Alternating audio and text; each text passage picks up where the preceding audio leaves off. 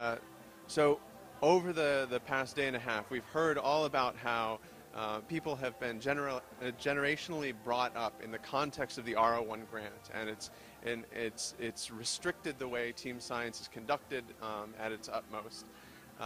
Since the NIH is such a large entity and is unlikely to change very rapidly, are there ways that we can encourage better team science in the context of the way things are set up currently? That's a really good question, and I think that it's the assumption here, which is an important one, is that be careful what you ask for, because that's what you're going to get. And I think the way the NIH has traditionally structured its funding mechanism makes sure that it gets what it asks for, which is more individual-based science, and the R01 being the classic example of it. I don't see the R01 going away anytime soon. I think it's important to recognize that there is a place and role for it, but I think the NIH itself recognizes that a lot of the work that is being done in this area has to be done by teams, and they are thinking hard, in my opinion, about how to incentivize that process. I've been at workshops at NIH where the leadership have gone actually in front of a group of folks and said, shouldn't we be thinking about a TO1, like a team award, just like we think about the R01. So these are things they're thinking about structurally. They are doing even more in terms of helping facilitate team science. The group at the National Cancer Institute, that there are several important people there, Dr. Kara Hall being one of them as part of a science, research, and technology branch.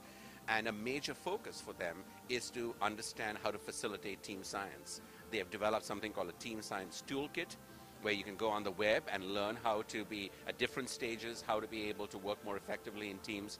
So I think that given that they are already helping enable this kind of focus, I think it is entirely possible that in the foreseeable future, the NIH will in fact start awarding team projects. The tension is going to be that people look at it as a zero-sum game.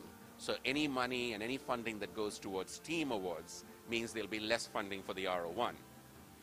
And frankly, once people, research community looks at that as a zero-sum game, they sometimes get less excited about, at least some of them get less excited about the team awards, because it's going to take away from the already shrinking funds that may be available for R01. So you look outside of NIH and you see that there are places in industry and in philanthropic settings that are recognizing the limitations of NIH in this respect and are thinking more creatively. A classic example was featured on the cover of Time magazine in April of this year.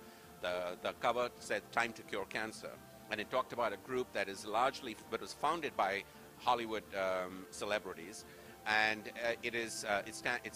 the group is called Stand Up to Cancer, SU2C, and the entire focus of it is to say, you know, NIH awards typically are in the neighborhood of about 500,000, 500,000. We are going to think about investing in giving research awards that are in the millions of dollars, $18 million, $20 million for a single award. And let's put together the large teams that are required to be able to focus on that. Those are teams that are told publication is not the highest priority. Reducing the burden of cancer is the top priority of these teams. And so that is a new sort of experiment, and they think of it as investing in a Hollywood blockbuster movie, but instead now investing in trying to help reduce the burden of cancer. So there are these alternative models. How does this work? How does it get reviewed? They have got some really well-known Nobel Prize winners who serve on their review panel, and these groups are supposed to report back, so there's an accountability built in. Will this succeed? Well, let's call it an $18 million experiment to see how well these things work.